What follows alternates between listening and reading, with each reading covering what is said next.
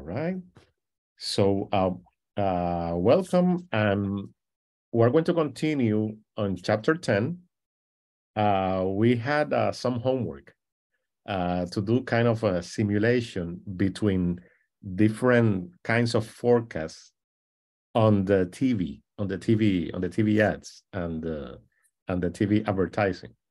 Okay, so Federica, you have the mic. You have the mic. Let's have a look at it. Okay. So this is my R. Yeah. That's great. Okay.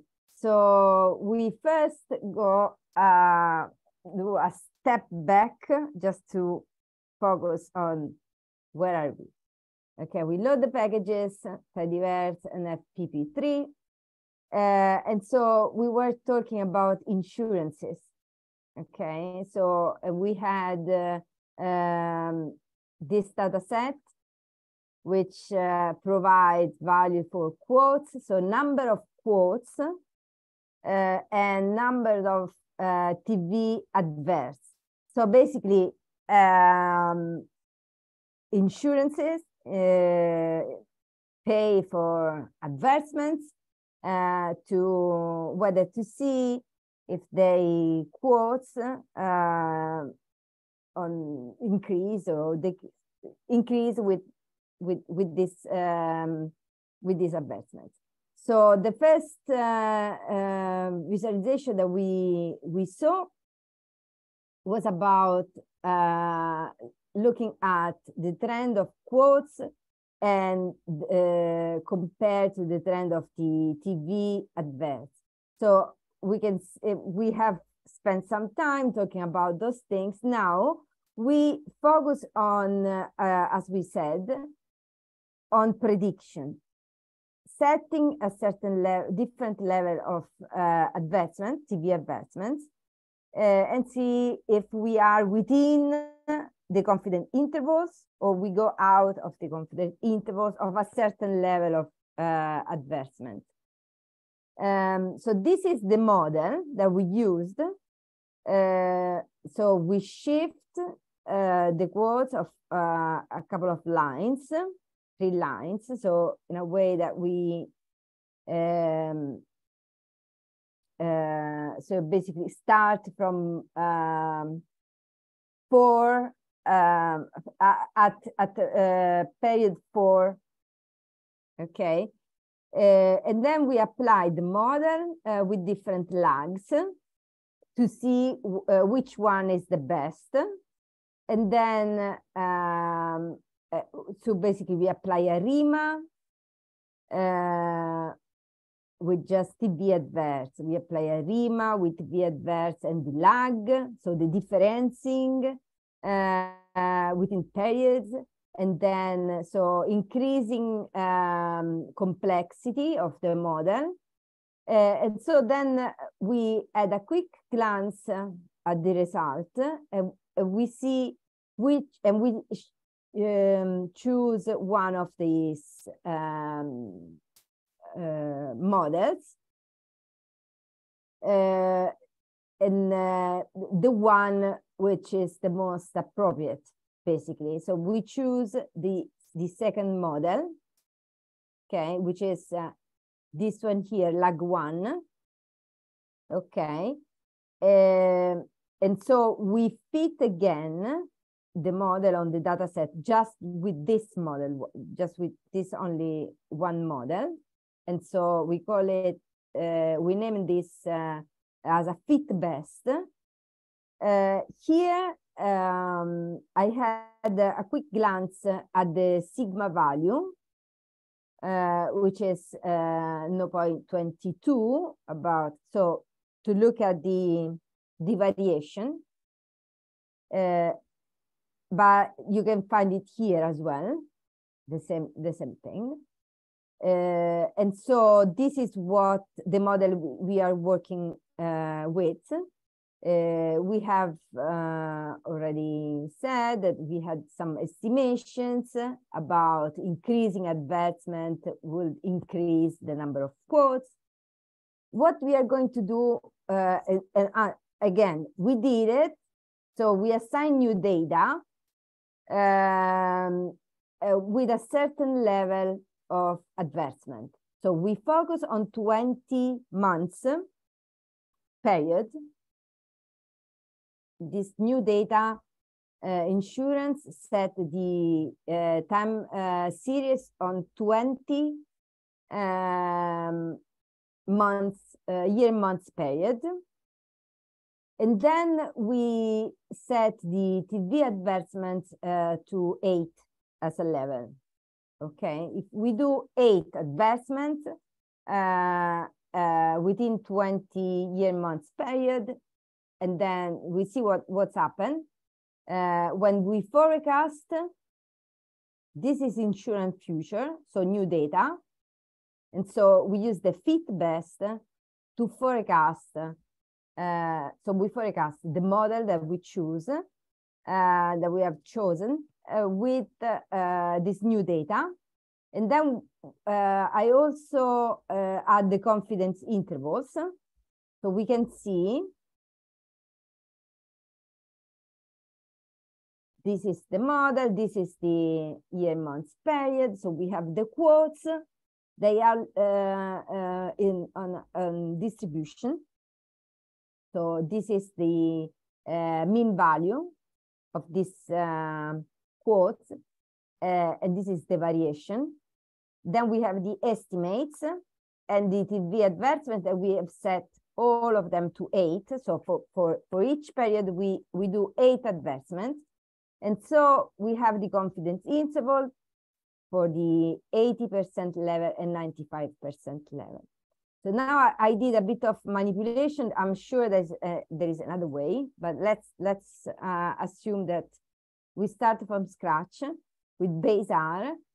So I got a read of this like brackets and colon, comma, and this other value here. So in a way that I've got clean confidence intervals, which I call them conf down, conf up, conf down 2, and conf up 2 for the 95%. So this is our new data set. Now, I add the insurance because I need the quotes, because now here the quotes are to evidence the distribution. Okay, while in our insurance data set we had the quotes, so about 12 quotes, 15 quotes, and so on and so forth. So to have this column vector, which are our observed data, I added the previous. So what's happened before May 2005, basically, because our data started from 2000. So the period that precede this 2005 are our observed values. So now we add this value to have a complete sense of what's happening. And so this is our new data set. So it starts actually at from 2002, January 2002. So here we don't have anything because it's starting in 2005. The information started in 2005. Why we have here just the quotes, okay, that we want. And so that now we can plot it. So first things that we do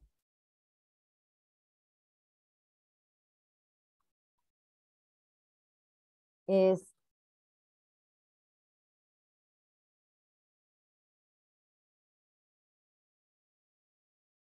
okay, this is our observed values. Then we add a geom ribbon for the confidence intervals. based on level 8. So this is what we did it, basically, the last visualization, that was bluish. Now I changed the color just to show.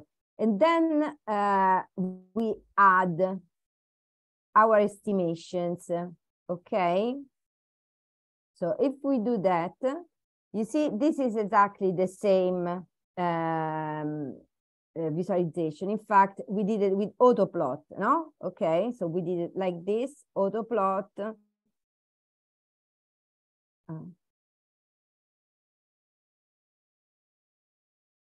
And this is what it was, no? Okay, so now I replicated the same thing, but with ggplot.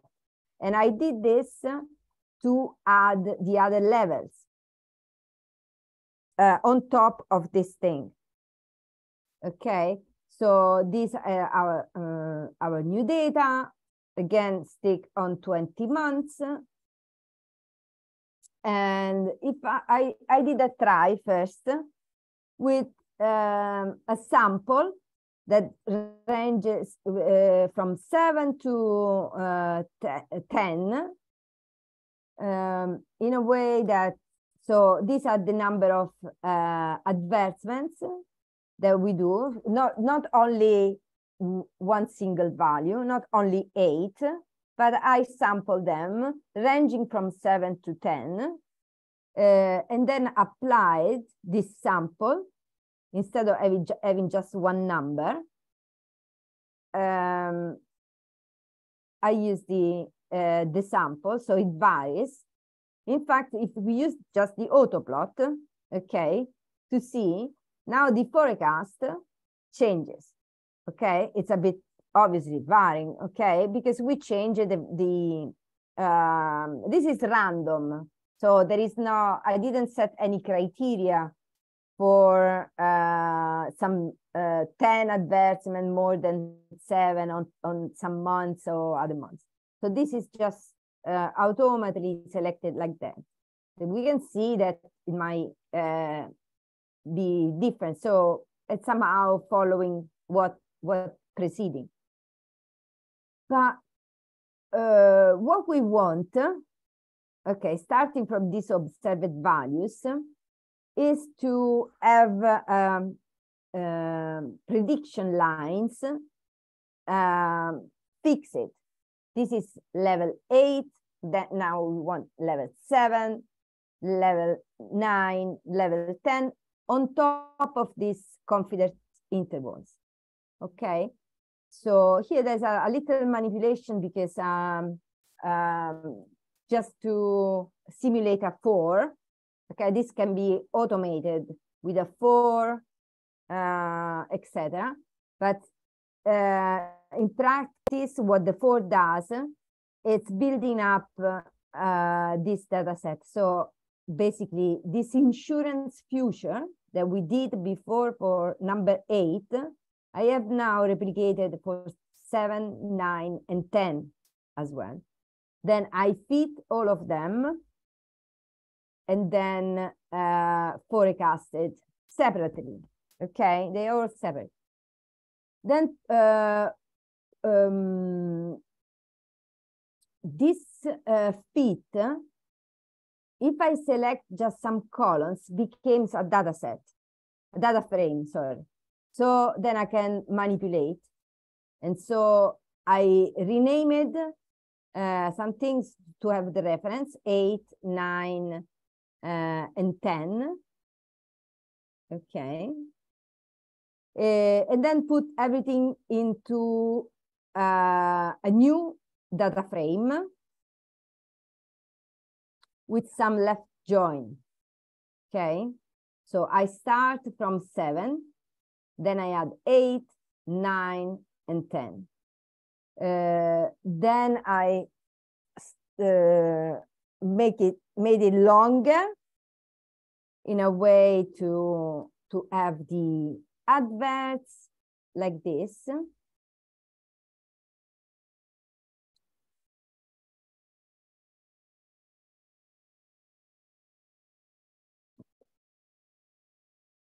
Okay,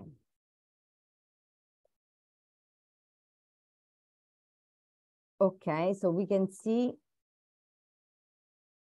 that I haven't run all the bit.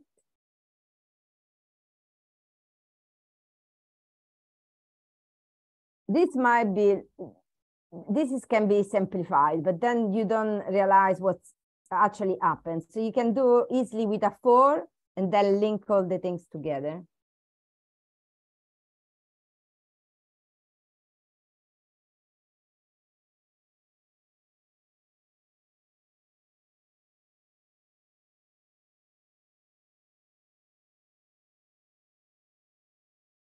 Got stuck.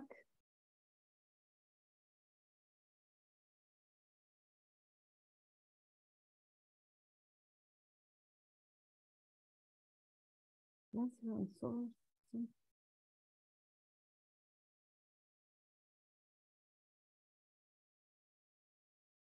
Okay.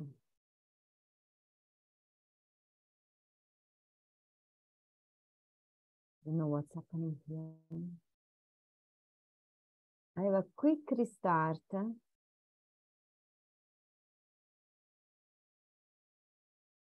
Okay.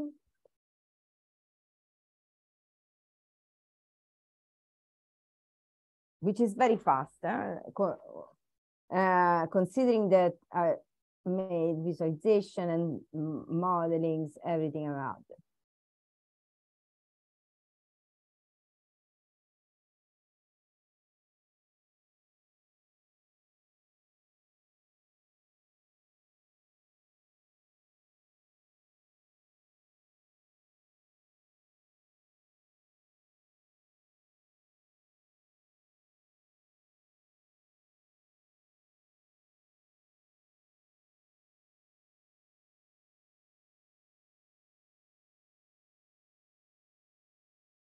Okay, so we run this remaining part. And then we build our new data frame that we are going to be using in the visualization. And so we still have the months starting from 2005. So when we do the visualization, we need to add the observed values. Okay, then the advertisements are listed by advertisements, and then advertisements 8, 9, and 10. These are the numbers. These are the pivot longer, no? Okay, so the name of the mean and the estimations, basically. Okay, as well as the quotes. The quotes are all here for each one of them. And so we make the plot with the ribbon as before, is exactly the same. But then we had the lines on top of the visualization. Okay. And so you can see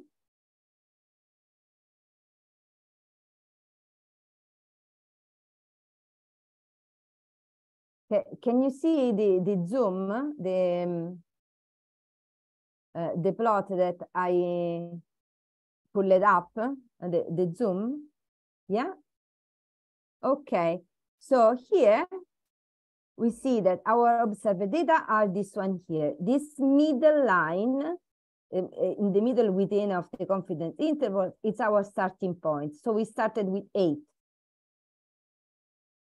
And then we have 7, 9, and 10. And so you can see that 10 goes outside the range. If we do 10 advertisements, it goes outside the range of 8. Yeah. So we have a base of 8 advertisements, so we can stay within 9 and 7. And so we are within the range.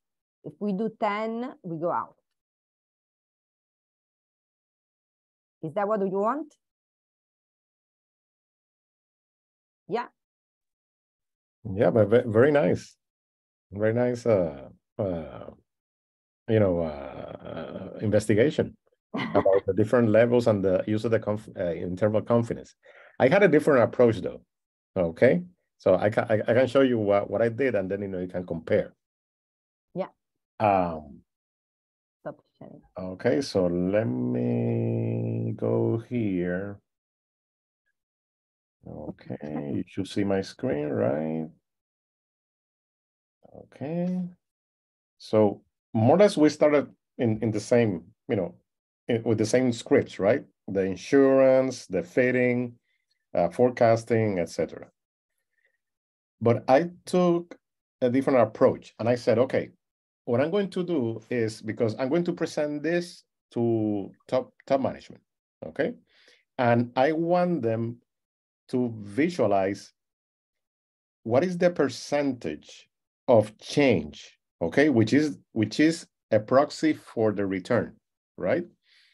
If we increase our advertising units, monthly advertising units, in a range from 6 to 10, okay? Taking from the 8, taking 2 down, 1 up, and 2 up, all right? So what I did was, what you did with the, with iteration of the of the different advertising units, what I did was a function, okay? And this is the function to get the forecast quotes, okay? That mean that I'm interested, which is the expected value of what, we calculate from the input, which is the advertising, right? Okay.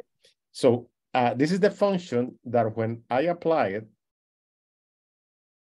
okay, it's going to return the TV ads based on the quotes.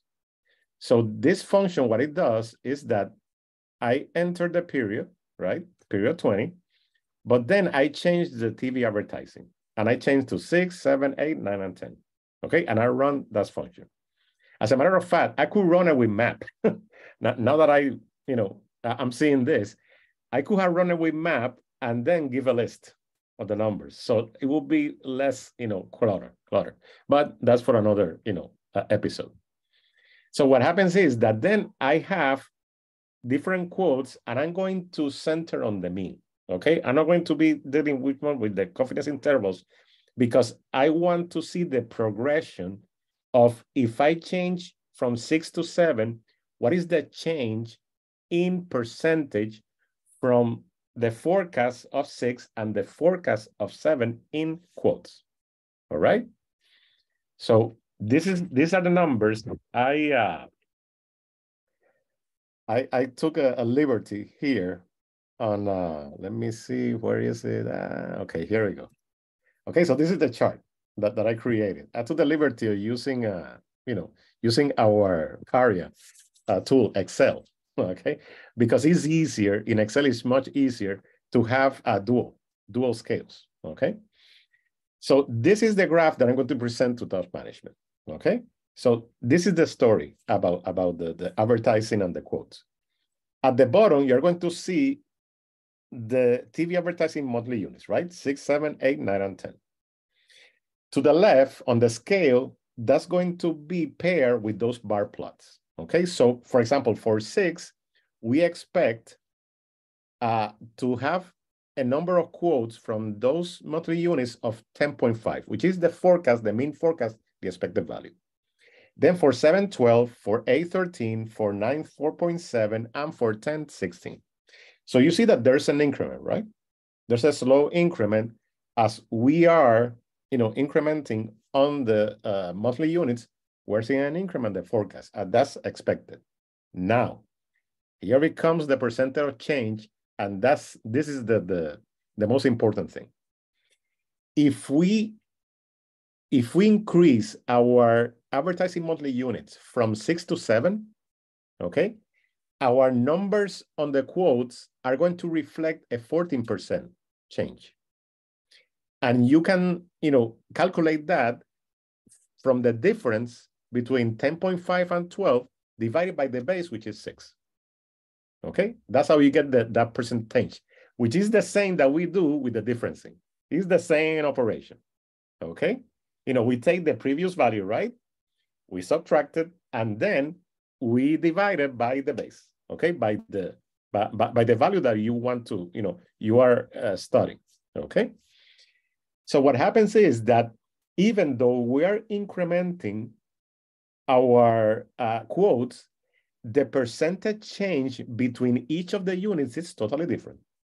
Okay, so for example, from 6 to 7, we have a 14% change, which is a proxy of the return that we're going to receive from those advertising monthly units. But from 12 to 13, there's only 8%. In other words, there's a decrease of the return that I'm going to receive if I invest from 7 to 8 monthly units, and so forth, okay? So here's the gist. If we are at 6 right now, okay? If we are at 6 right now, the conclusion is that you should increase your monthly units, okay, to 7, and you are going to get an expected 14% return on that investment. So let's see, now we have to, play with the numbers, right? And we have to assume, let's say that it costs $1 million, okay, or 1 million euros, if you are in Europe, 1 million euros of one unit of TV advertising, which is not unheard of. TV advertising, it costs a lot of money. So if we invest $1 million more from 6 to 7, we can expect a return of 14% of the quotes that impact those $1 million. We need to get the revenue that we derive from the quotes, okay? To then, get our equation, right? Because it has to be costed by the quotes and by the units, okay? But at least there's going to be a 14% increase in the quotes. Depending on the revenue that we get from the quotes, let's say that a quote represents in the total life of the customer, because maybe we're selling life insurance, okay? So the average total life that we get from an insurance is, let's say, 200,000 euros, okay? A fifth of the million that we invested. If we get more quotes, that means that we're going to get more revenue. And that 40% signifies that we're going to get more or less that amount from our investment, okay? This is a tool, to let management decide what kind of decision they want to make, okay? We're not going to be making that decision, okay? We're going to present the data, okay, this is what we expect, and this is, if you proceed this way, this is what, the return is going to be, okay? So from 6 to 7, you get a 14% return. If you go from 8, if you're in 8 to 9, you are expected to get a 13% change, which is a proxy for the return, okay? So in those scenarios, you are getting more than what you are investing. From 7 to 8 and 9 to 10, you're getting less, okay? Percentage change. You're still getting a little bit more, but the percentage change is less, all right? So that's how, I approach this situation, okay?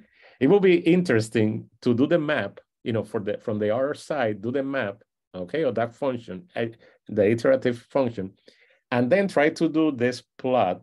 I didn't have the time, okay? That's what I took the shortcut in Excel. But to do this plot, using ggplot, it's not that easy, okay? Because you have dual scales, one to the left and one to the right, but it can be done. I know it can be done. Okay? Yeah. What do you think? Yeah, that's Convincing? Yeah. It's a fascinating topic, but right. But it's good because, for example, in your case, you are dealing more about the confidence intervals. You want to stay within the original forecast, and that's perfectly fine, okay? But if you're going to present this to a decision maker in terms of, the owner of the business or, top management, we have to learn how to speak their language, okay? And their language is return on investment, what percentage I'm going to increase revenue, what percentage I'm going to reduce costs, That's how they live. You know, that's their framework there. Yeah. So we have to make sure that our story connects, okay, connects with that, you know, mentality, because eventually they're going to say, okay, you know, that sounds terrific. You know, you have done the forecast, you have done this. What is it? You know, what's in it for me? Okay, am I going to increase sales? Am I going to reduce costs? You know, how I'm going to proceed with this? And you have to make it easy. Okay, for example, I wouldn't enter in a management setting. I wouldn't enter into the details of ARIMA, confidence intervals. Forget that. You know, you're going to lose them. Okay, if they don't know anything about statistics or anything, you're going to lose them. Okay, so I present this. Okay, I present this, and I say, okay, based on our forecast, okay, and we have the data. Based on our forecast, we believe that if you increase your monthly units from 6 to 7, you should get a change in the quotes, number of quotes of 14%. That it means that eventually you are going to get a rate of investment. Maybe it's less, maybe it's more. I don't know, because I don't know how much revenue you are going to get from the cuts. But if I know that, then I can give a number. And then they say, okay, let's do it. You know, let's proceed. And of course, this is not the end of the story. Okay, this is what you expect. You have to see in the next month how the data comes. Okay, and then make the necessary adjustments. Imagine if this happened. Imagine this happened right before COVID. Okay. In other words, you know, you have to revise everything. Okay, so this is not the end of the story. This is just, you know, a continuous, a point in time that with the data that we have, we can make, you know, confidently we can make this recommendation. But the next month, you know, the world could change. Okay, so we have to change. To change. That's what is important, that in forecasting, you have to make sure that you have a lot of assumptions here. Okay, in terms of, you know, that we expect that inflation is going to be at 2%. We expect that the macroeconomy is going to be in this shape, that there's going to be another, you know, disaster, you know, waiting out there, etc. Oh, you have to CYA. Okay, and you know what CYA means.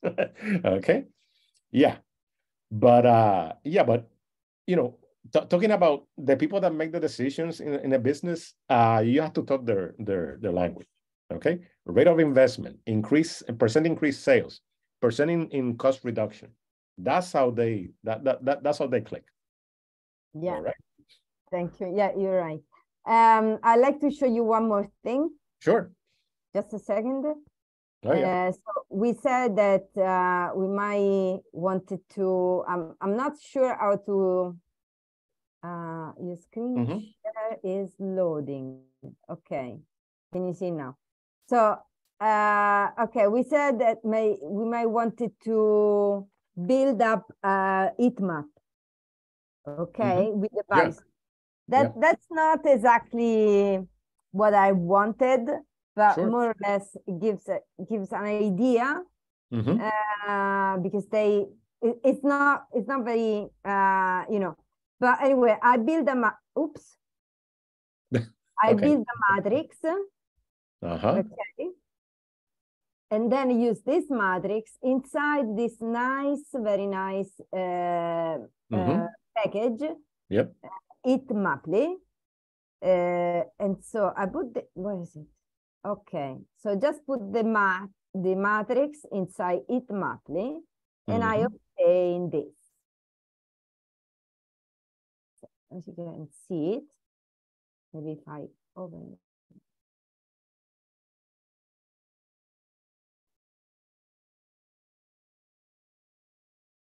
Okay. Do you see it?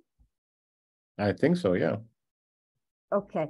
So this is not just to give you an idea. So this is the estimation value for 10 investment, the estimation value for 9, for 8, and for 7. Right. These are the quotes distributions, how they are like to each other. Okay. this is the year months period.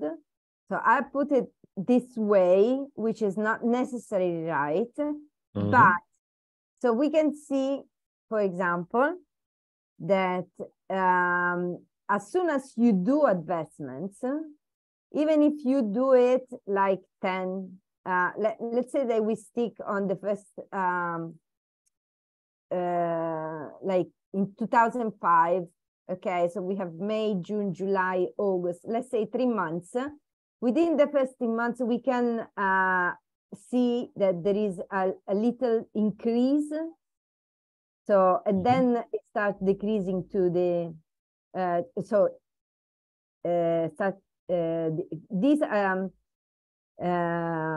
this level here, this legend, this color bar, are the quotes. So we have 12 to 16 quotes. And so if we use 10 advertisements, it's more, obviously, we increase, okay, the number of quotes. Different if we do the list, so it's like 7 that we got, so basically it this simple this heat map shows something that we expected. So the more you increase advertisements, the more it are the number, the highest are the number of quotes that you receive. Right. This bit here is even interesting. So these are the distributions of the quotes, which you can see that in the very 1, 2, 3, 4 months, there is quite a variety of happenings in here. Okay, so things may slightly change, but then they stabilize within the period if you stick on the numbers of advertisements. But yeah, okay, but what if I use this option seriate OLO, which is optimal leaf ordering? You see that it's even more clear. This is our percentages of the estimations. So we can see that within the, so we reach the top 100% at the end of the period. Even if they are consistent with the numbers. So if we are consistent with the, I don't know if this is necessarily useful. Yeah. So. Yeah. Probably, you know, I would show it in a different way. Okay. In terms of, you know, trying to remember the bar plot that I created, that it had a connection between the advertising units and the forecast, okay, that you could see clearly, okay, each of the advertising number of units, and then, you know, what we expect on the number of quotes. So you could do a matrix, okay, based on those numbers, a matrix, and then inside the box, okay, where they intersect, you could put the number of the revenue expected by the number of quotes, okay, and that will clearly show, right, that as you increase, right, as you increase your units, there's going to be an increase in quotes, but then the colors, depending on what you put there, maybe the revenue or maybe the percentage of change, the colors are going to give you more or less an indication that this is the region where I should be, you know, making a decision, an optimal decision. Okay, so I will kind of reconfigure it. Okay, using the heat map, but not as the, you know, as the gradient in terms of the numbers, right? The numbers of quotes or the numbers of units. It's just in the intersection there's going to be a number that ties them both. And it could be the percentage change, it could be revenue, etc. Okay? Or a revenue as percentage of. Okay? So once that number, gets a little bit high, then the color will change, right? For example, according to the Microsoft, I think it's called Microsoft Fluid, there's a theory on how to use colors, etc.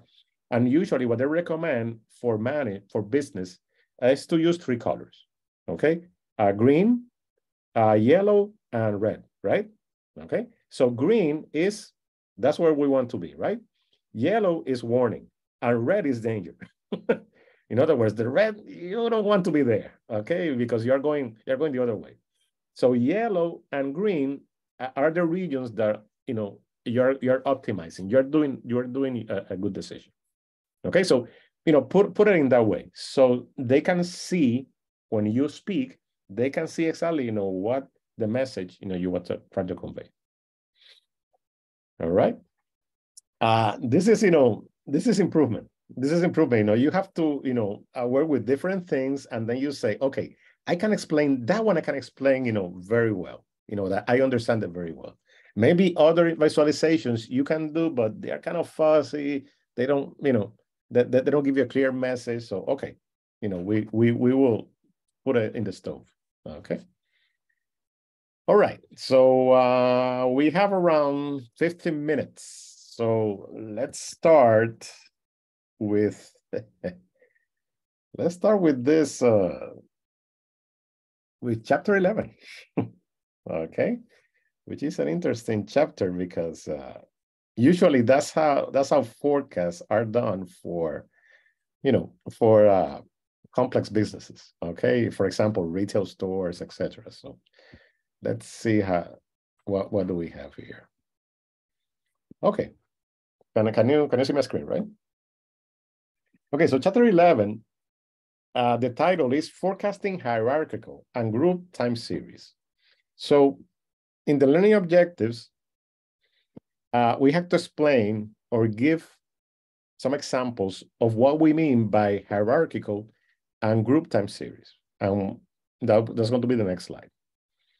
Then there's something called single level approaches, okay, in terms of how do we do the reconciliation. And you'll see why it's important to analyze different approaches for reconciling all this forecast that you are creating. Then there's a forecast reconciliation. We're going to be dealing with 2 data sets: the Australian domestic tourism, and there's another data set on the prison population in Australia. Then we're going to reconcile distributional forecasts and forecast the Australian prison population. So those are the 2 data sets that we're going to be working on. Okay, so what do we mean by hierarchical? Well, the best way is to have an illustration, right? Okay, so when we talk about hierarchical, is that our data is structured in a hierarchical way. All right. So let's take the example of the Australian tourism data set. Well, you have different variables that give you different levels, okay, of the movement of people around Australia in hotels, bed and breakfast, businesses related to tourism. In other words, you're not going to your home. You're going to stay in so some place to have a vacation or a business meeting or whatever. Okay. So we can split that data into different levels. The first level is going to be the whole country, right? Australia. That's going to be the first level, okay? The national level. Then there's a variable called state, right? So Australia, I believe it has 8 states or territories, okay? They don't make that much difference. They have in the same level. So we have 8 states, and there's some data within each of those, states or territories. Then you have regions, okay, which is the next level besides states, okay? And then also you have another level, which is purpose. And therefore, you have business, you have a leisure, you have holiday, visiting, and another. So you have 4 there. So that's another level, that you can segregate that data. And that's basically what hierarchical time series are.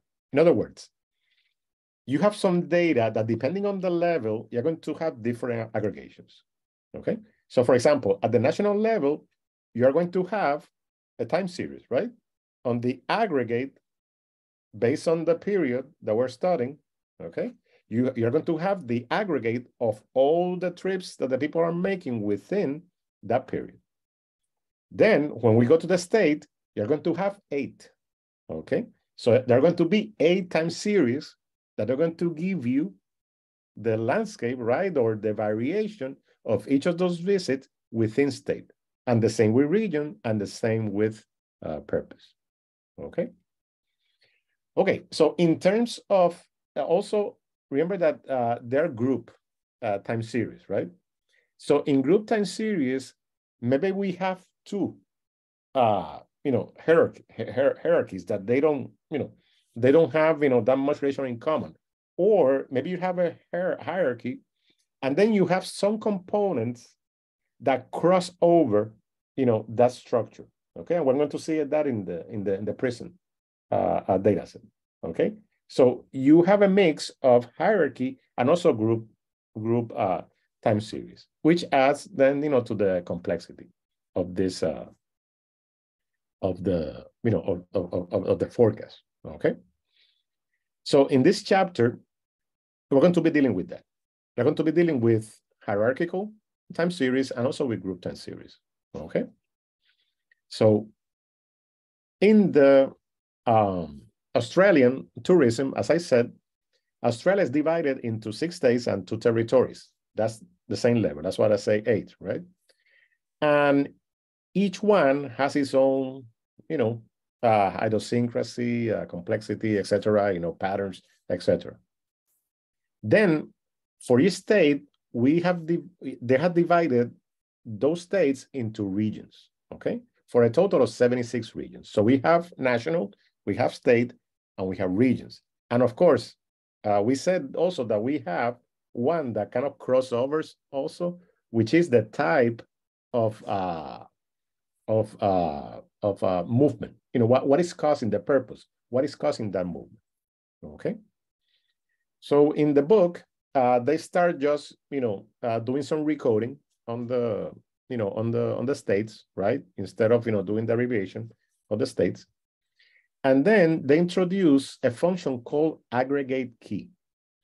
So what they're doing in this library, I believe is Fable, the Fable library, what they're doing is that the aggregate key is going to create those hierarchies in the time series. So when you use the aggregate key, then you are internally, with the shift function, you're internally codifying that hierarchy, okay? Depending on how you use it. So for example, in this one, they did it by the state and by the region, because those are the next levels, right? We don't have really a national region. It's just the aggregation of all the information. But the state and the regions are the ones that have that information. So we're going to use the aggregate key, right? And we're going to, total those trips by state and by region. And we're going then to create a table called tourism hierarchical time series. Okay, and that's the one that we're going to be using for our model. All right. Now, as we have seen in previous chapters, one of the first things that you have to do in time series is to visualize them. Okay, to see more or less, what are the patterns? Are they stationary, non-stationary? They have trends, they have seasonality, and so forth. So now that we have created that tourism HTS with the aggregate key, now we can plot each of the regions, of the states, and check it out that here you have something called aggregated. That's the aggregation from all those states. So the aggregate is really the top level. the national level. As you can see, there are different patterns depending on the state. For example, you have the Northwest Territories, this one, NT, which is kind of, it goes up and down, up and down, up and down, and then increases a little bit at the end, okay? Others, like ACT, for example, it's a territory, I believe. Let me see which one is ACT. Well, it's one of the territories, okay? There. I'm not from Australia, so I cannot remember that well. But it's one of the territories. As you can see, it has more an irregular pattern, okay? This one is more seasonal, right? This one is more seasonal because you see that pattern repeating within, a range of periods. Here, you see more irregularity, okay? So maybe there's no seasonal, but then you see a sizable increase, right? At the end. Also, in the West Australian state, right? The West Australian state, you have this pattern that kind of stays stationary, right? Stationary, then there's a dip, and there's a jump, okay? Right at the end of the time series, there's a jump. So probably something happened there, right? That caused that, and we have to account for that, because if we don't give that information to the forecast, to the forecasting models, it's not going to do very well, okay? The same thing happens with COVID, okay? During that COVID period, that, the trend, went haywire, seasonality went haywire, etc. You have to give some information. And we studied in chapter 10 that we can add external regressors, right? We can add holidays, we can add flags that, take in consideration that kind of major happening or major disruption, okay? The author doesn't tell us, what happened in Western Australia. Apparently something had happened in 2014. They noticed the jump, right? But they don't give us, the information. They kept it quiet, okay? Part of the challenge. All right. So let's continue doing some exploratory analysis, okay? We have around 3 minutes. So I'm going to just finish this slide. And we see very interesting pattern. We chose four states here, okay? Victoria, Tasmania, Northern Territory, and Queensland. And as you can see, the patterns within the years, right? Within the years, you see that Queensland and the Northwest Territory, they have an uptick between the first and second quarter. The third quarter is the apex, and then it goes down, okay? And it repeats, that pattern keeps repeating within the years. Something reverse happens with Victoria and Tasmania. And if you wonder, why is it happening, you have to see a map of Australia, okay? And I think you will understand why this is happening. This green area, okay, is Queensland. It's in the northwestern part of the whole subcontinent, continent. And Northern Territories are also in that northern, middle section. Victoria and Tasmania, they are at the southern part of Australia. So what's happening here? What is happening is that when there's a cold season there, the winter season, which is our summer, okay? The winter season is between June and August, September. Those are the cold months. The summer months in Australia are between December, January, February, inverse from the northern hemisphere. So what is happening is that when it gets cold here, people move, okay? They want to take their vacations or their business meetings or something in the northern part.